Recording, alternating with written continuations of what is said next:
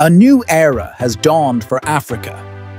Tunisia has just made history, becoming the first African nation to launch a homemade satellite into orbit.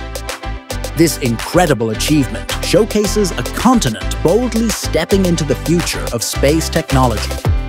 Designed and built by brilliant Tunisian engineers, this satellite is a testament to national pride and a commitment to STEM education.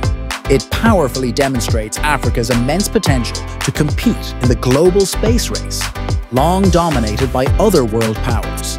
This success not only strengthens Tunisia's standing, but also opens doors for vital regional partnerships in telecommunications and climate monitoring. It sends a clear message. Africa is ready to harness its talent and resources to reach for the stars. This isn't just a launch, it's a beacon of hope and innovation for the entire continent.